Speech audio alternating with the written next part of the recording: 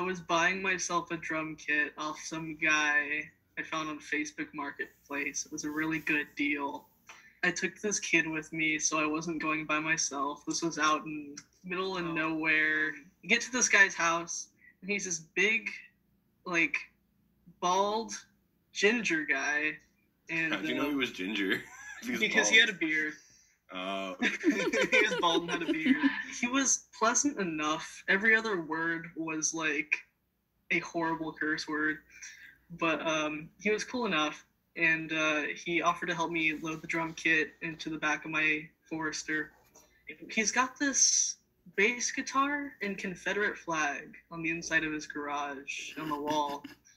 And with the mask on, I guess it was hard for him to hear me. And I'm like, oh, are you a bassist too? And he says, did you just ask if I was a racist?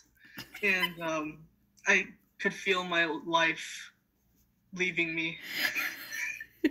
I corrected myself quickly, but I wanted to leave so bad. I wanted to die. Man. He was a racist bassist.